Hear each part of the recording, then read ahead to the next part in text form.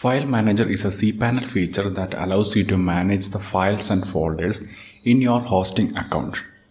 And that's what we are going to look at in this video, how to use the File Manager. So here I have logged into my cPanel. Then go to the Files section. There you can find a link to open the File Manager.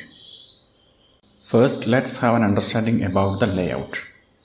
On the left side, you can see the directory tree along with the current directory highlighted in bold text. As you can see, currently we are inside the home directory of the hosting account user. And on the right side, within the main area, you can see the files and folders within the currently selected directory. Just above that, you can see a row of buttons to navigate the folders. And above that, you can find some action buttons that allow you to do several things, such as creating or deleting files and folders, uploading or downloading files, editing, renaming, and so on. And at the very top, you can find the search box and the settings section. Let me open the settings dialog. It has a few options. First, it allows you to set what directory you want to open when you open the File Manager. Currently, it is set to the home directory. Or you can even set it to the document root for an add-on domain if you have multiple sites, or the public HTML directory, that's where you put the website files of the primary domain. Let me set it back to home directory, and now comes the show hidden files option. Hidden files in Linux have a dot at the beginning of their file names. htaccess file is an example. If I uncheck this box and save it, all the hidden files will be hidden. Let me check it back, save, and then we can view all the files. Next, let's have a quick look at the important directories inside our home directory. .ssh is where you can find the SSH private keys and public keys if you have generated them. To go back, you can click either the up one level button or the back button.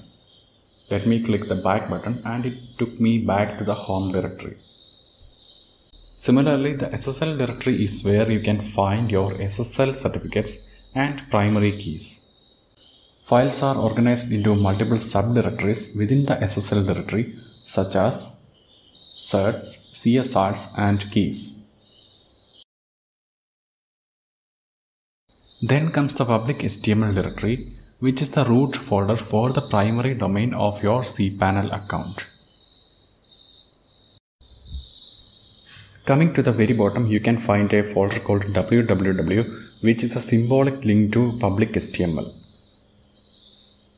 So here is my primary domain for this cPanel account.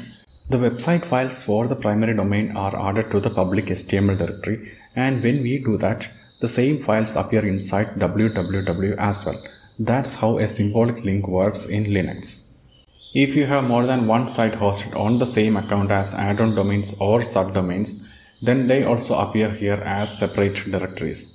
This is an example, apnavar.com, which I set as an add-on domain in cPanel. Going to the add-on domain section, we can find the same domain listed as an add-on domain. So this is where we put the website files for that add-on domain. As you can see, currently this directory contains nothing other than a few default folders. There is no index file, so if you open the site in a new tab, we should see a 404 not found error. To change that, we want to create an index.html file. So click the plus file button, then name the file as index.html.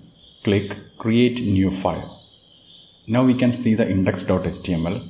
Select it and click the edit button, which opens the dialog box where we can set the character encoding.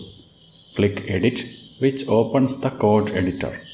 Now we can add some HTML, head, title, set it to something like my website. Then comes the body tag. Inside that, let me add a heading tag, welcome to my website. Okay, now click save changes. The file should be saved. Currently the size is shown as 0 bytes. Reload it and the size is now 134 bytes. So it is saved. Once you are finished editing, click the close button to close the editor. Then reload the web page and we can see the heading tag I entered inside HTML tag. To create a new folder, click the plus folder button. Then let me add a new folder called pictures. Click create new folder and we can see the pictures folder. Now suppose I want to upload a few images into the pictures folder. So open the folder, click the upload button at the top. Optionally check the overwrite existing files option and then select the file from your computer. Here is the image I want to upload. Select it and you can see the upload progress. That file is now successfully uploaded. Let's upload one more image. Select the file and that's also uploaded. If you want to upload more than one file at a time, then you can use the drag and drop feature.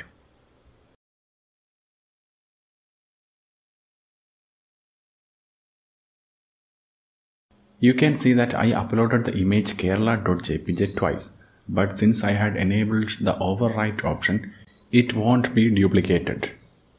Now if we check back in the file manager, you can see the uploaded files inside the pictures folder.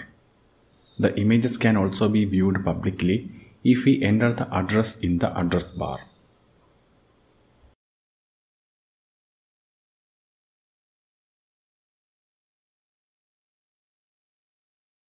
Not just uploading, File Manager allows you to download files as well.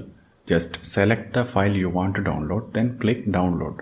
Alternatively, you can right click and download also.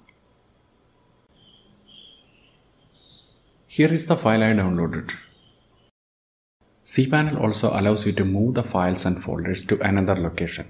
Select the file you want to move, click the move button, then enter the path. Here I want to move it to the root folder. Then click move. Now if we go to the root folder, we can see the file there.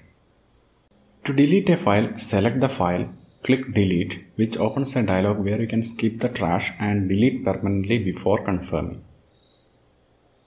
We can see the deleted file in the trash folder. Similar to moving, you can also copy a file or folder which retains it in the original location. Here I am copying the entire pictures folder to another folder called images. Now both the folders have the same content. To select multiple items, hold down the Ctrl key while clicking the items. Similarly, hold down the Shift key to select consecutive items. Now, another feature that's rarely used on shared hosting Linux servers is the permissions feature.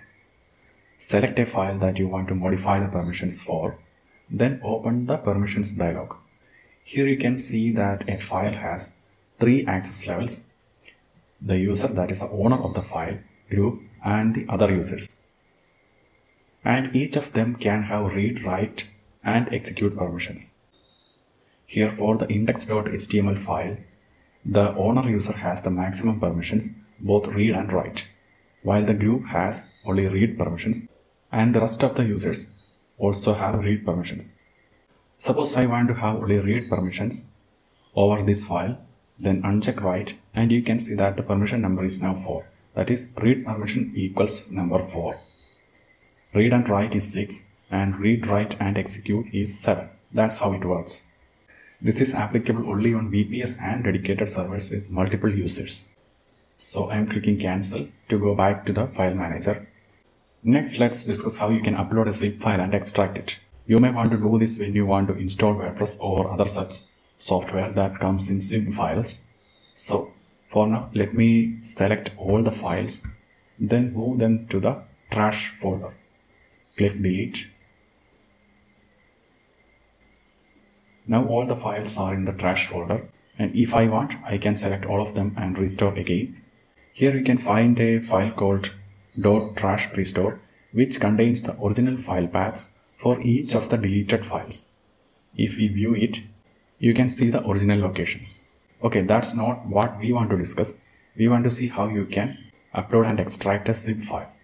So let me go back to the root folder, and currently the directory is empty. Now I am going to click the upload button, and select a zip file from my computer. Select file, and inside the downloads folder I had WordPress downloaded. So I'm going to select that. Now the zip file is being uploaded. Okay, the upload is now complete. Let me go back to the file manager. Then reload the directory and we can see the zip file. Right click it and then click extract. Then it prompts us to enter the location to which we want to extract the files. So here I want to extract it to the root folder. So I'm entering nothing here, just the domain name, and then click extract. The files are now being extracted. You can see the progress here. It's complete, so click close, and here is the extracted folder. All the files are now inside this folder called WordPress. Now we want to move all of them to the root folder. So again, select all the files inside this folder, then click move, enter the root location, click move, go back, and now all the files are in the root location. Now we want to delete this empty folder.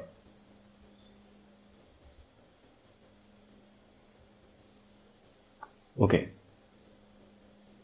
Now if we refresh the site, we should get the WordPress installation page.